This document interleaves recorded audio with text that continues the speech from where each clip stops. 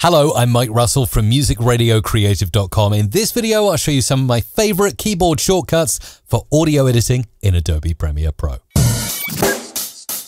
Check out my Premiere Pro audio presets. If you're working with dialogue, different microphones, or you need to do some noise reduction in your videos, you need these audio presets. Head over to mrc.fm/presets to download them now. That's mrc.fm/presets.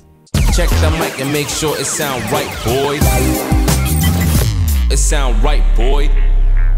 Here we are in Adobe Premiere Pro. First thing I like to do is actually be able to see the audio tracks I'm working with. So Alt or Option if you're on Mac, and the plus or minus keys will increase the size of the waveforms that you're working with so you can really see those audio tracks.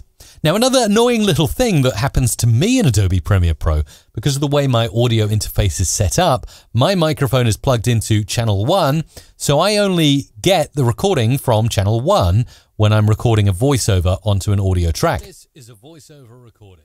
So you can hear it really quietly over in the left. Now, if I want to boost that up and make that loud, I'd hit the G key, which I remember as gain on my keyboard, and I normalize the max peak to 0. That makes it nice and loud.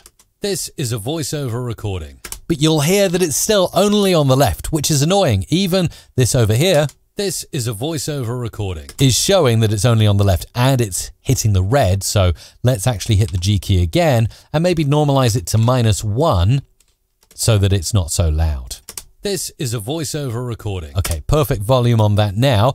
Let's get it over onto the right. Quick and easy way to do it is Shift and G, and then you can actually choose the channels. So in this case, I want the left to be the left channel and I want the right to also come from the left channel. So I change the way I tick there, click OK, and look at what it's done. It's placed my left over on the right as well. This is a voiceover recording. Oh yes, fantastic. So far we've remembered the G key to change the gain or the volume levels of our audio in Adobe Premiere Pro, and Shift and G to alter those channels if we get one-sided or one-legged audio. We also remember that we can use the Alt or Option key, minus and plus, to make those waveforms as big or as small as we like on our screen. Another thing we can do, you may well be familiar with the fact that you can hit the Control or Command D on your video, and you can kind of do a fade in, see, like that on the video, and you can also do a fade out on there, see, so that's fading in and out.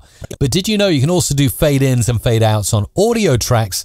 And the way you do that with the audio selected or the audio and video is you hit the Control or Command, Shift and D, and look at this, you get fade ins and fade outs on your audio.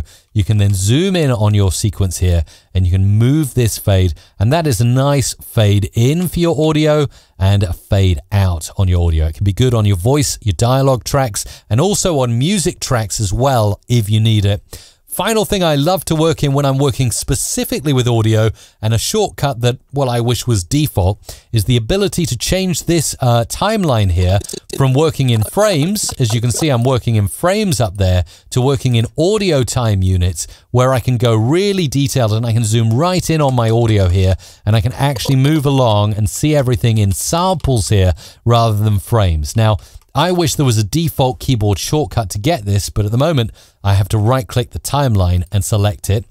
But not anymore, not after I've gone to the Edit menu, Keyboard Shortcuts, and I'll type into the search bar up here, Audio Time Units, and you'll see there's lots, but what I'm looking for, if I scroll around, is the timeline panel, and I've actually assigned it, but by default this is not assigned, this has nothing assigned.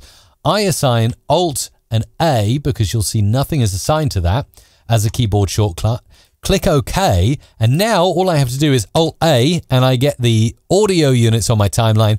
Alt A again, and it's back to video frames. So video frames, Alt A, and I'm in audio, Alt A, and I'm back to default. It's a shortcut that should really be default in Adobe Premiere Pro, particularly if you do a lot of moving around and editing with audio in your sequence. So remember to assign that in the Edit menu under Keyboard Shortcuts. You will thank me and you'll use it lots.